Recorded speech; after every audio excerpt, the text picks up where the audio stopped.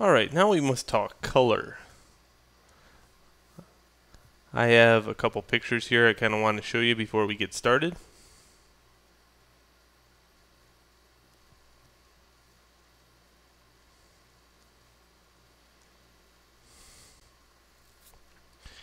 When we deal with color, we deal with lighting.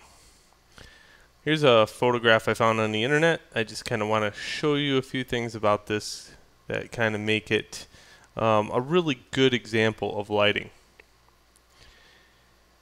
Here we have two forms of lighting, one in the back of the stove and one towards the side of the stove. Okay, notice because there is a light in the back, there is a little stream of light that catches the edge of the stove right here and then thereby separates it from the background dynamically. Okay, over here, notice how clean and crisp these lines are and how they separate away from the background because the light is pouring in from the side.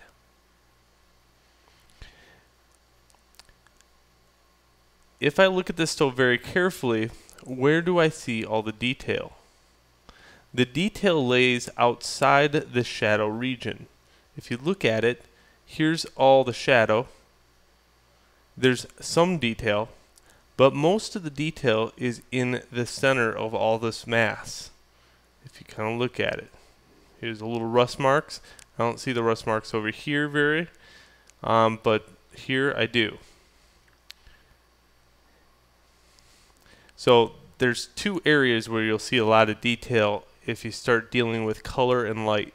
You'll see a lot of detail here and a lot of detail here, but not so much in the highlight area and not so much in the shadow area. Also, the only thing I don't like about this photo is it's really dark. I mean, it's got its dynamic properties because of that, and it's an art piece because of it, but really, you know, there's nothing here in the shadow region.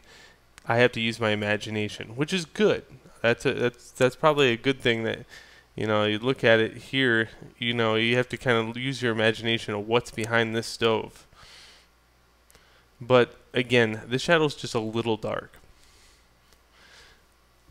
Okay, now that we get that one out of the way, I want to show you another piece.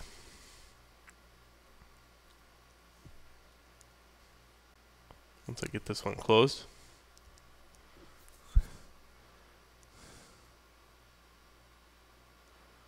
This is what we're going to be painting. A piece of fruit. I know, ultra lame, right? Piece of fruit. But before we handle something like this,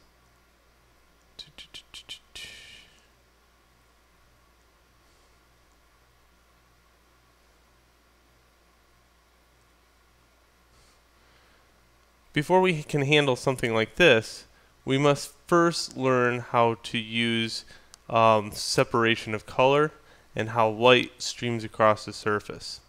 And we must also know how to separate color with our eyes. Alright, so what I'm going to do is cut your teeth on this apple.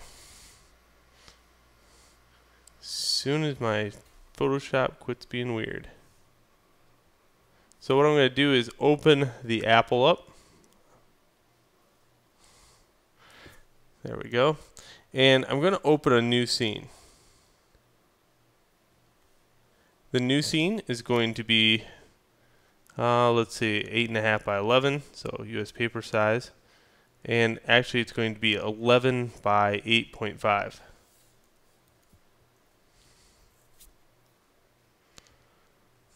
There we go. Now what I'm going to do is make this so it floats. And I do that by going into here, arrange, float all in windows. That way I can put the apple over here and start showing you how to kind of steal color away from it and use it within this painting. Next, I'm going to take and set up my document like I usually do. I go in here, I take this layer and I fill it with black. I do this exact same thing I did with the other sketches. I never paint on white. It's too hard for my eyes to see. So there we go. And here we go. Okay, now, the first thing you gotta learn how to do is see silhouette. Silhouette is the apple with no color, no anything. It would be the apple in the dark if there was a light behind it, or a shadow of the apple. Okay, so what I mean, or if you didn't get that, let's go into here and go to Painting JW.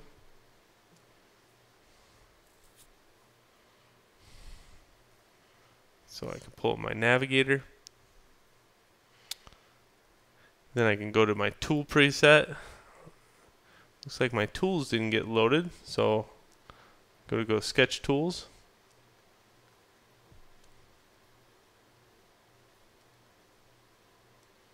There we go. And I can take my sketch brush.